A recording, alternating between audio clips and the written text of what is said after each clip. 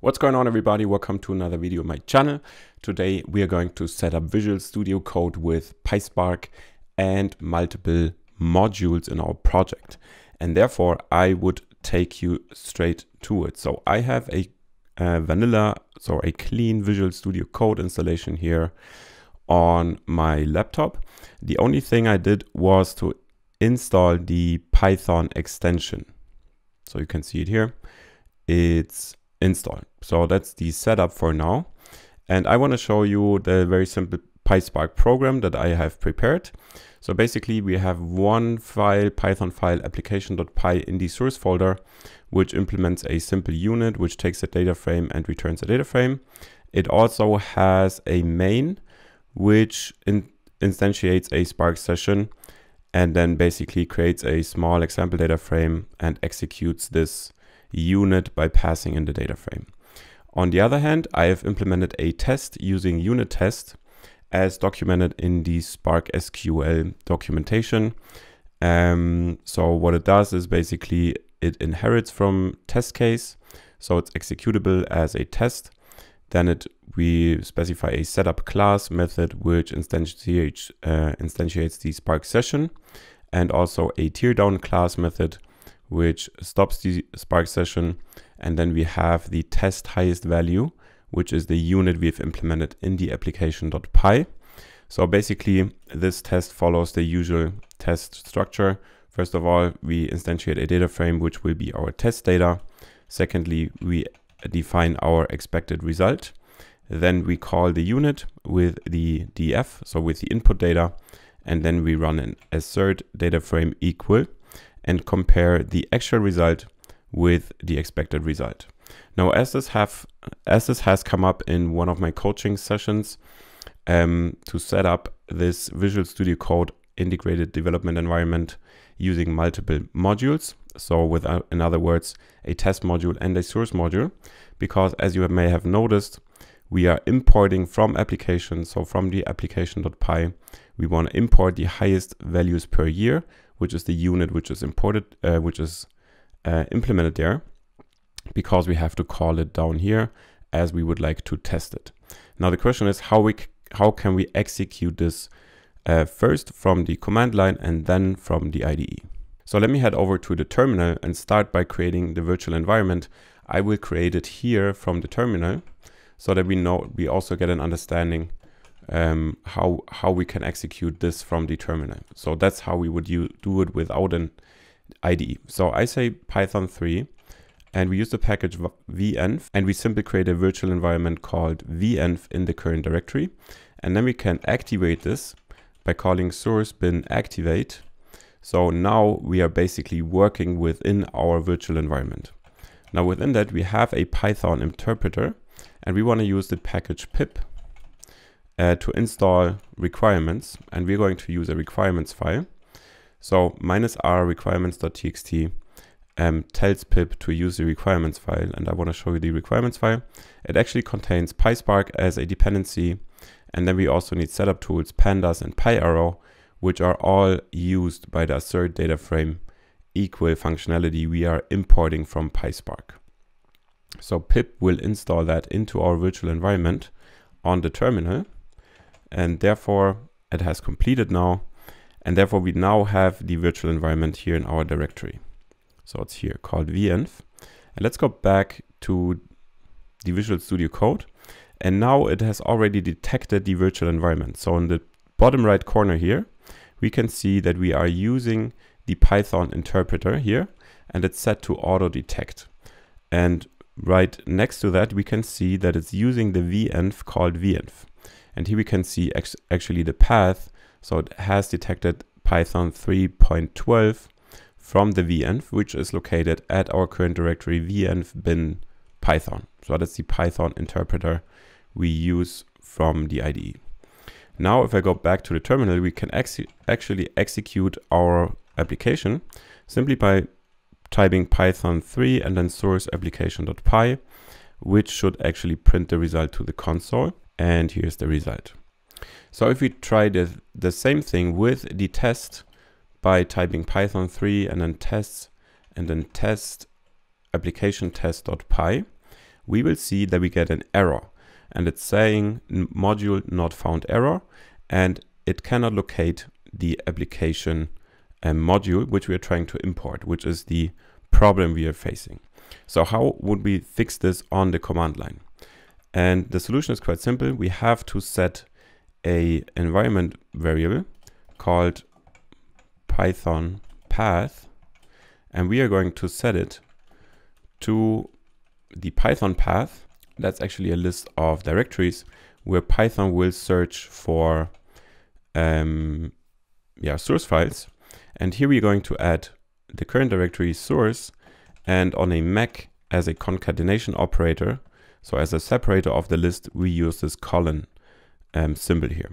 So now we have instructed Python to search in the path current directory source and all of Python path. And if we execute this one again, this should work now. And we already can see that here Spark is running now, and we should see that the tests are passing now. Now, if you are currently learning Spark, I would like to point you to my academy, which you can find at academy.philipp-brunenberg.de. You will find the link in the show notes. And what I have here is basically some products where I help you to learn Spark. So for example, there's a Python and Spark course. There is an extensive course on mastering Spark internals.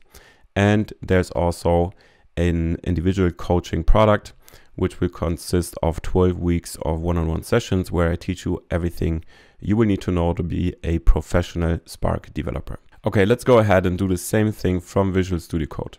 Now, if I go to application.py, I can simply hit the run button up here, and we can see what it's doing. So it's basically using the venv in our current working directory as well. So venv bin Python, and simply as the argument passes in the application.py script. It's the very same thing we did on the command line, and it completes. Now if I go to application test, that's where we saw the problem.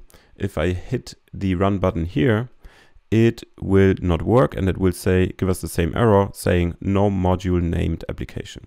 So what we need to do in our IDE to get the same effect as we had on the command line, I will show you how to configure the IDE now so that it is able to execute these tests. Therefore, I will create a new folder called .vscode. So .Visual Studio Code, and the dot means it's a hidden directory. So it's usually managed by the Visual Studio Code. And within this directory, I will create a file called settings.json. And this settings.json file basically contains the user-specific settings for our IDE. So it's within the VS Code directory, and it contains the settings we specify as users. So as it's a JSON file, we can put in some options here, and I will show you the documentation where you can find these later. So for now, I would configure terminal env something. So here it's the setting is called terminal, which is the thing that's running our Python code, .integrated. So we're talking about the integrated terminal. And for the integrated terminal, we can set some environment, just as we did on our other terminal, by specifying the Python path. And here we use the, on my Mac, I will use the terminal.integrated.env.osx. And here we can pass in environment variables. And we would like to specify Python path to be, it's pretty much the same as we did on the command line, Python path. So we use the entire Python path, and we prepend it with our custom setting. So here we want to use source. Now within our IDE, Visual Studio Code, we can use some special variables. For example, there is a variable which will always be set in these settings, or we can use them in these settings, which is called workspace folder, which will always refer to the workspace that we are working in. So in this case, this PySpark VS Code project. So this will instruct the terminal which runs our Python code to actually include this Python path, which will include the source folder. And here we are still lacking the separator. So on a Mac, that will be the colon, just as before. So we are concatenating the source directory and the Python path. Now, one very important thing, before we run this, or if you make changes here, you will have to stop the IDE's terminal so that it will load these settings again before you can run your application. Now, my terminal is stopped at the moment, so I will simply, no, it wasn't. So you can see what's happening. So it still doesn't find the module application. So therefore I focus this terminal and hit Control D, which will actually terminate the terminal.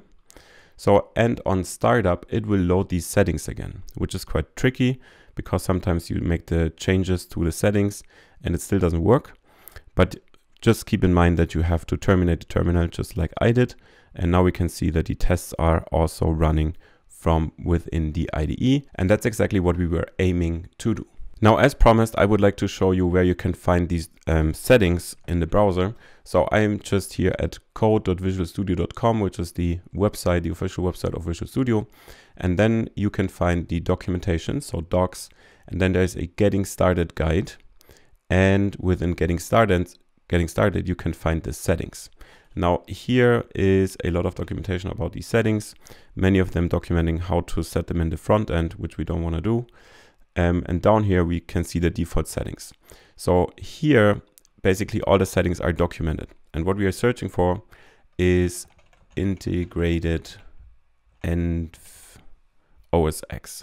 And here you can see that there is this setting which is usually empty, and it also documents what it does. So basically it contains environment variables that will be added to the Visual Studio Code processed to be used by the terminal on Mac OS X. So if you're on Linux, you should use this, or on Windows, you should use this configuration parameter.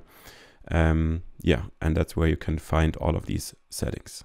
Now, having that said, I thank you for joining for this video. I hope you learned something, and to see you next time. Until then, bye-bye.